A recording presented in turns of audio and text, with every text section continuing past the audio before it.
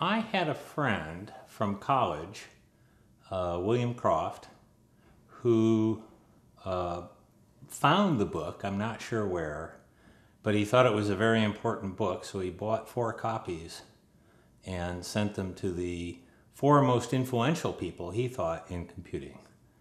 I received it without even so much as a return address, so I didn't know where it came from. And I leafed through it and I thought, well, this looks like some building code book, until I started reading and realized it was really something profound. Though at that time I wasn't sure why it was sent to me or what I was supposed to think of it.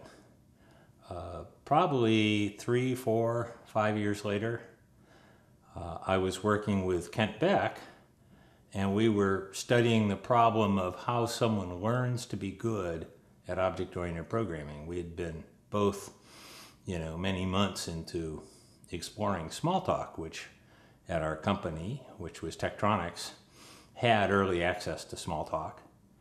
And we didn't have good advice on how to learn how to think in terms of objects instead of the usual procedures or functions.